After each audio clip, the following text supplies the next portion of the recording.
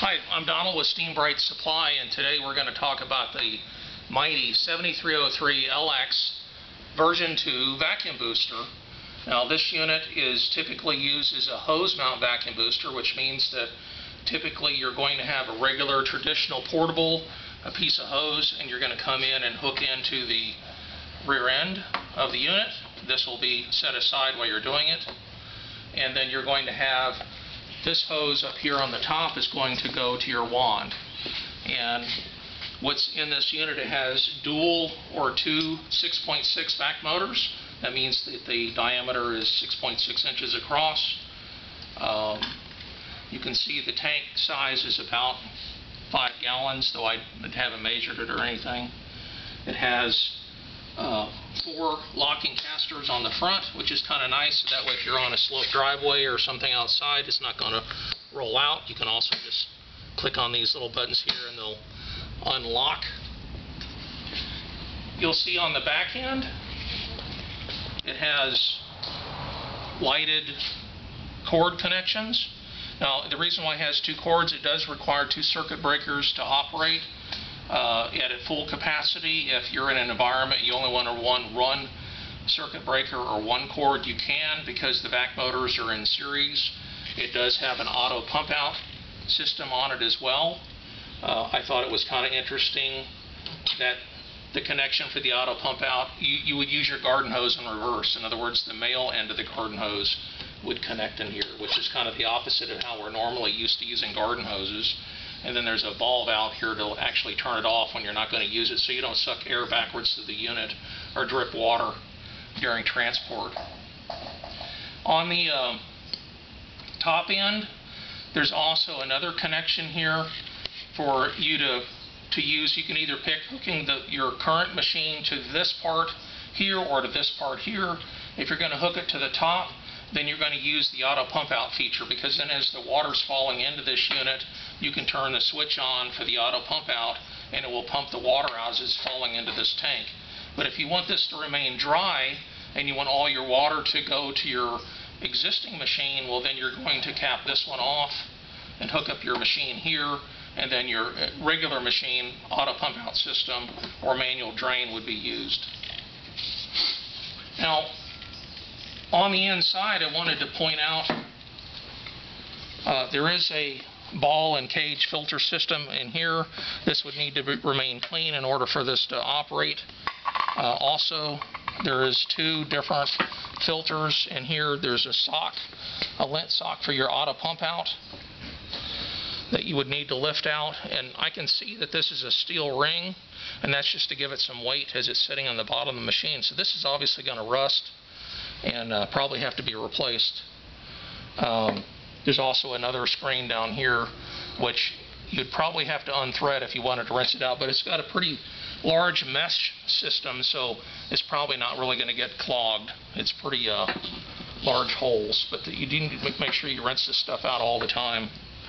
Now I can see that because of where the pickup point is on the top of this tank, it really shouldn't get more than 50% full. So if you're going to use it with as a standalone extractor, which is another possibility or way to use it, please empty it regularly. I noticed on the cap there's a warning here about making sure your freshwater tank is it says before refilling the solution tank, please make sure your recovery tank is empty. Well, that really doesn't apply to this machine. There is no freshwater tank, so I can picture me getting calls on that. So people saying, where's the freshwater tank? Well, it doesn't have one. That's just a generic sticker referring to their other machines. So I'm going to open this up for you so you can see under the hood. And you can see it has 2 6.6 vac motors. Now, and they're in series, which means that the exhaust of the first motor is blowing in the intake of the second motor. Now these are actually different part numbers, because this first part number is kind of conical or a little bit more flush on the bottom. The part number used for this other one actually has a horn or intake horn or cone assembly to hose clamp the hose onto, so they're not interchangeable. They do need to be separate. And then in here you can see the Aquatech pump out pump is rated for 3.3 gallons a minute in the bottom.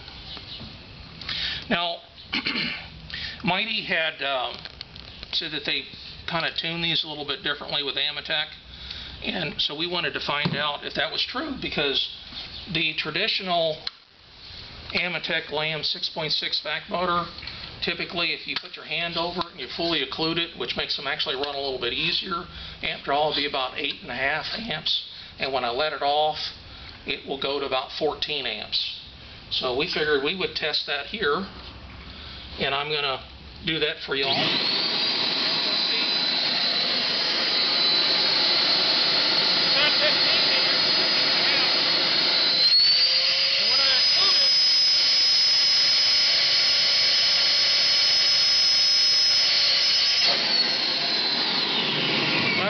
I'm at 9, so it is about a full amp stronger than a traditional 6.6 vac motor. Now, being that they're in series, the other thing we'll notice that this unit actually will pull a full 15 inches of mercury lift. So it's a pretty aggressive suction. It's equivalent to the same amount of inches of lift that you would get in any truck mount. Now, if you are going to use it with a truck mount, you want to make sure that you turn the vac motors on first before you turn your truck mount on, because you don't want the impellers on the vac motors to be running in backward and reverse. The other thing that's kind of unique about this style of vac motor is a traditional vac motor, typically life expectancy is about 500 to 800 hours of use before you have to change the carbon brushes. And on this model, they actually are designed to run about 1,500 hours. So the life expectancy of the vac motors also is a lot longer. I'm going to go ahead and turn this on, and then we'll get a shot of the vacuum gauge to show you how well it works.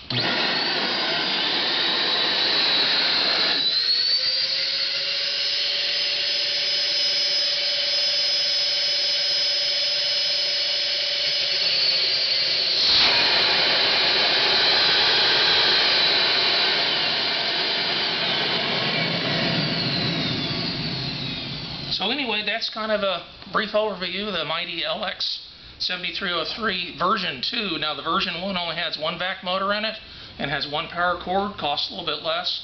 So currently they're both available, but the version 1 I think is going to be on the discontinued list. So if you want the version 1 for a little bit less money, you need to probably scarf it up pretty soon.